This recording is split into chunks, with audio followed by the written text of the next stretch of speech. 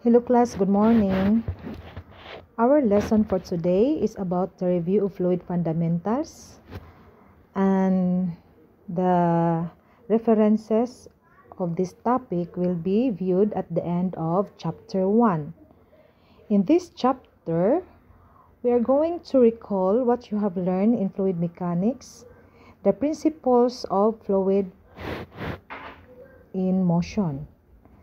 First is the conservation of masses, which the continuity equation is being developed.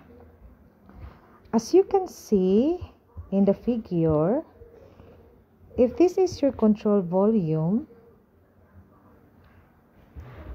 it is said that for a steady flow with a single inlet and a single outlet, the mass of the fluid passing all sections in a stream of fluid per unit time is the same. So in that case, we let M1 as the mass of fluid that is going in section 1, and M2 the mass of fluid that is going out from section 2. So your mass of fluid M1 is equal to mass of fluid M2. If you remember that the mass of fluid, the formula is equal to density of the fluid times the area of flow times the velocity of water. In that case, we let M1 is equal to ρ1 A1 V1.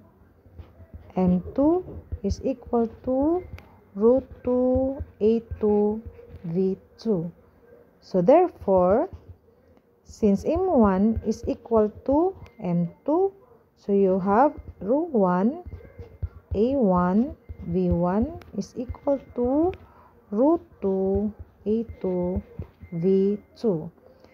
Since the fluid here is liquid, and for the density of the liquid, and it is incompressible fluid, the density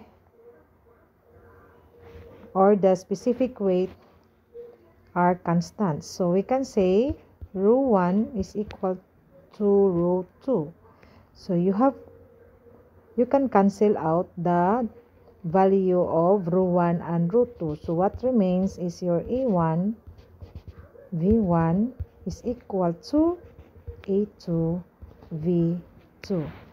So the formula now is equal to Q1, which is equal to Q2.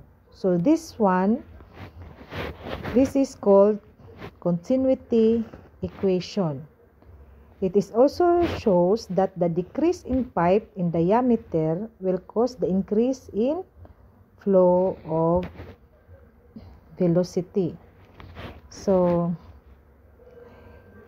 if you remember, area is equal to pi over 4 d squared. Since we are dealing here a full flow of fluid, so the area of flow is equal to the area of a circle. That's why your area is just equal to pi over 4 d squared. So it is said that if your pipe decreases in diameter, it will cause an increase in flow velocity. So you have to take note of this. Okay?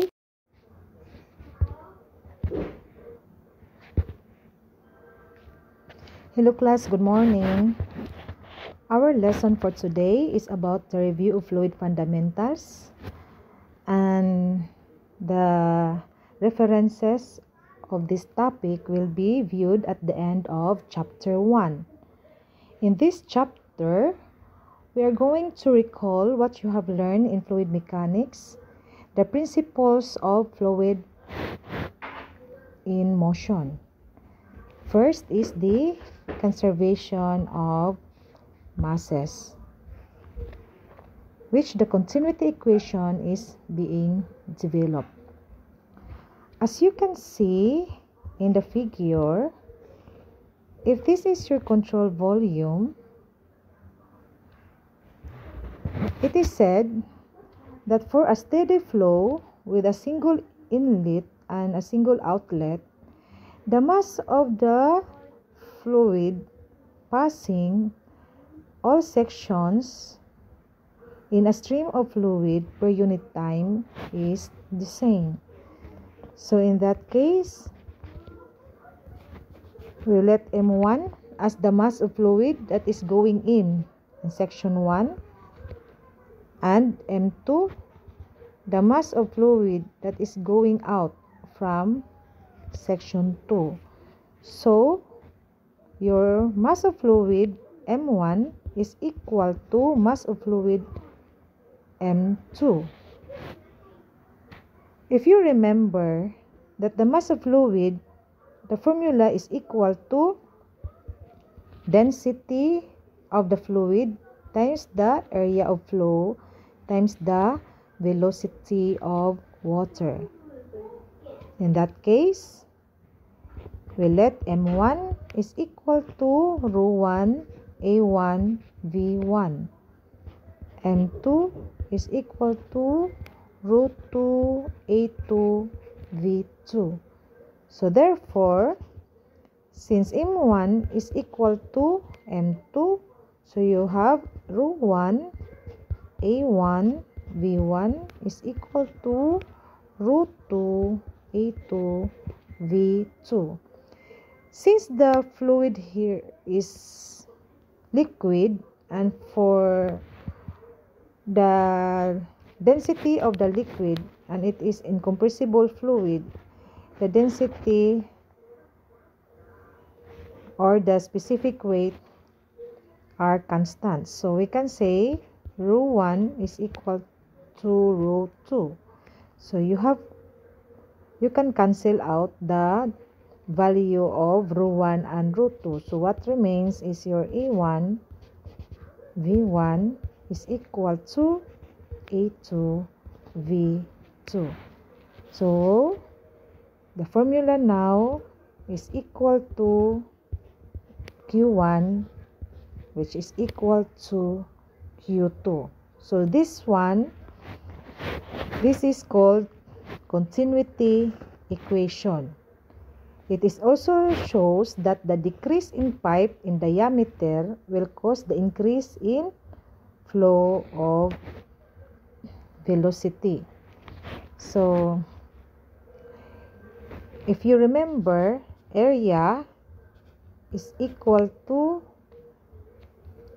pi over 4 d squared. Since we are dealing here a full flow of fluid, so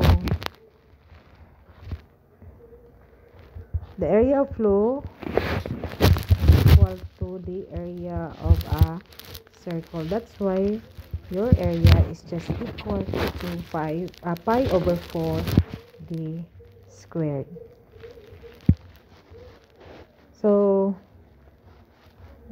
it is said that if your pipe decreases in diameter, it will cause an increase in flow velocity. So you have to take note of this. Okay? Then